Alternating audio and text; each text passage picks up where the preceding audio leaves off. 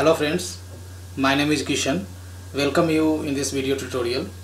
In this video tutorial I am going to show you how to add custom data type into array, list or set.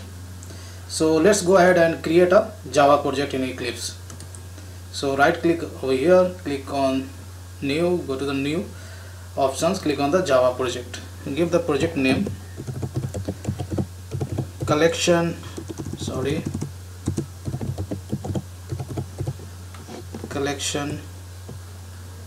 with the project name Injecting Collection with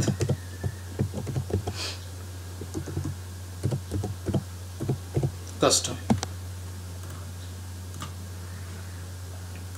Now here let me add the Spring related jars in my class path. So go to the build path, configure build path, select libraries, click on add library, select user library, click on the next. Now here is the user library, select Spring library, click finish, click on the OK. So I have added all Spring jars in my class path. Now let's create a Spring configuration file. So search for the XML, so give the XML name as beans.xml, and this is the XML doc type, so which I have copied from my existing project. Now let's create a class. It's called package name, give the com.infotech dot arc info, sorry, package name com.info, and class name I would give arc info. So we don't require main method, so delete it. Now I'm going to declare first array data type, but at this time I'm going to declare array which will hold the custom data type like student. Student, I would give the array name student arr equal to new student, and array size I am giving 2. So this array may hold 2 student objects. So create this class as well with the package name com.infotech.model. So here is the class, add some property like student ID, and data type would be, we are taking as integer. Now similarly, next property we have a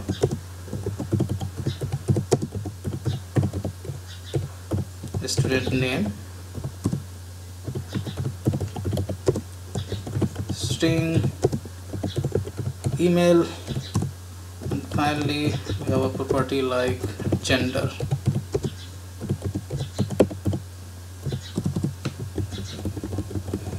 Now right click over here, go to the source, generate setters and getters, select all fields, click on the OK. So we have generated setters and getters for all its property.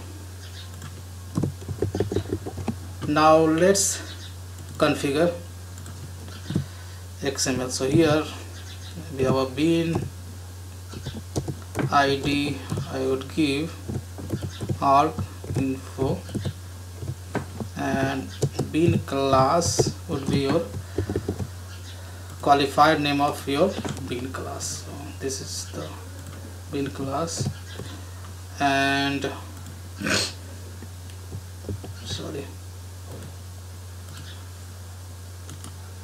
so copy qualified name,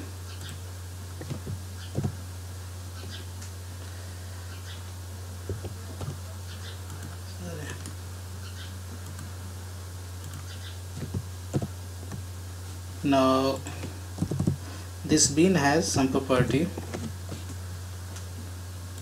So let's add, I have added array, so let's add some more fields.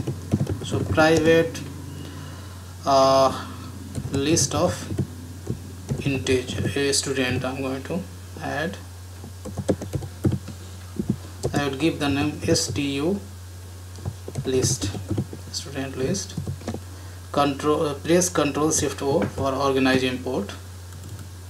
Now next property we have a wrong import is there. Now next property I'm going to take set of a student.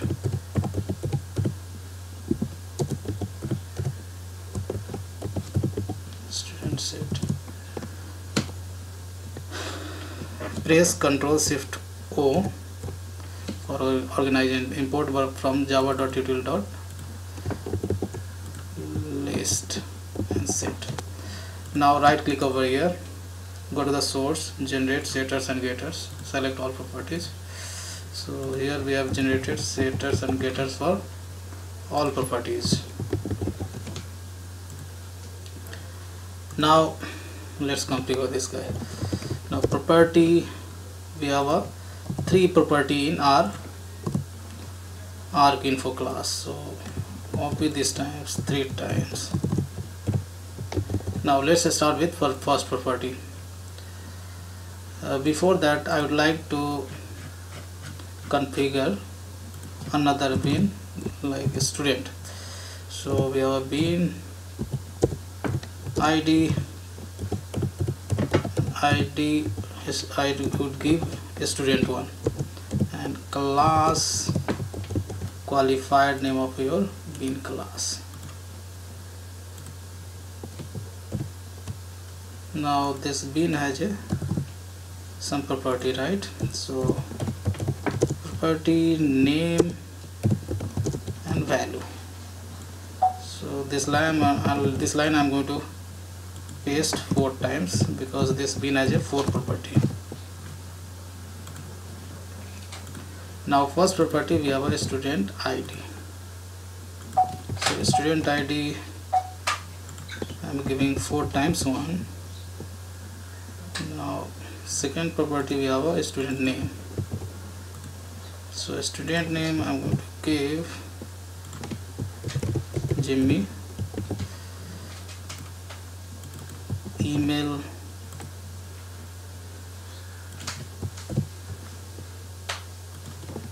j@gmail.com, and finally we have something is called gender.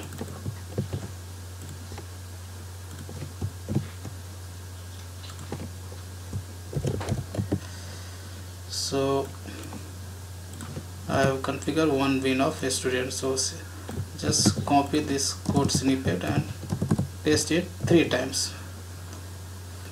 I'll give the ID 2 and this is 3. Now here specify the ID 2 times 4 times 2 and 4 times 3. Now here I'm going to write Sean s@gmail.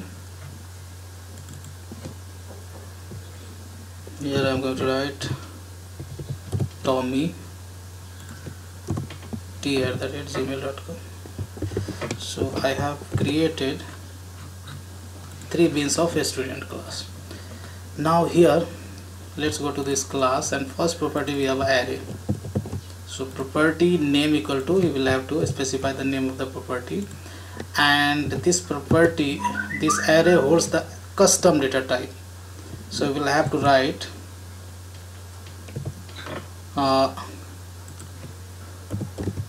ref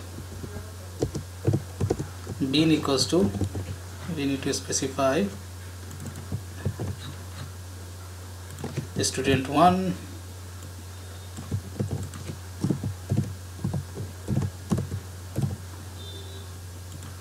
student2 3 and student1 I am trying to add twice. Now next property we have a student list. This is kind of list, so configure this property as well. So name of the property is stu list, and now again you can specify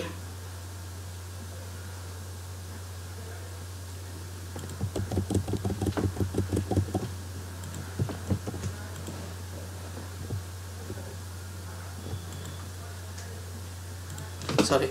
So this is kind of array, so we will have to specify the array tag, right? Within the array you need to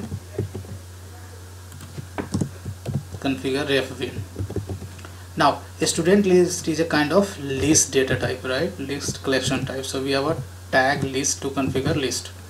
Now here I'm going to add all these bins. So here again I'm trying to add a student 1 twice. Now next property we have a kind of set. Now here to configure set we have a tag like set, right? Set, and within this I'm trying to add again these 4 students. So intentionally student 1 I'm trying to add twice, just I want to check whether set is able to maintain the uniqueness or not. Press Ctrl A, again Ctrl Shift F for formatting. So almost we have configured everything in our configuration file. Now let's create a client program. So right click over here, go to the here com.infotech.client test, and here give the name test. Select main method.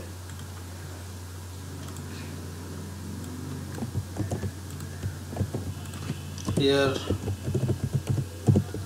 application context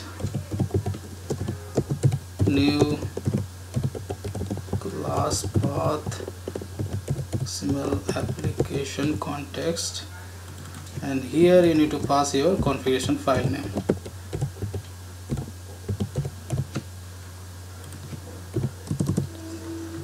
Now context dot we have a get bin method, and here we need to specify your bin ID. So bin ID is nothing but arc info, and class name you need to specify arc info,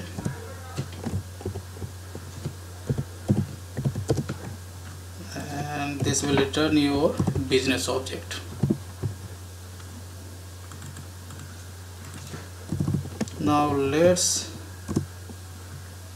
Now we have an object of arcinfo. We can call the method of arcinfo. So first of all I would like to iterate array. So here is the array, and you can make use of the enhanced for loop. Now we can iterate array. Now a student has a public getter method, so using public getter method you can print object state.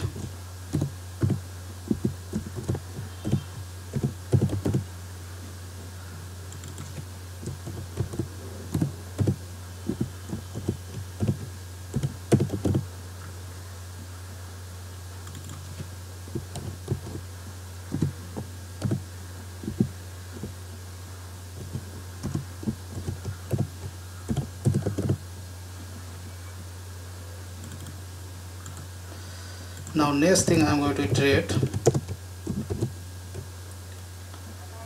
that is type of list.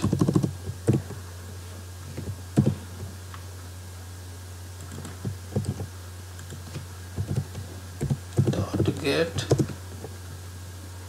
stu list. Now here we can use enhanced for loop again. Student list you need to specify. Now the last thing we are going to iterate, that is a type of set. So get student set. This also we can iterate using enhanced for loop.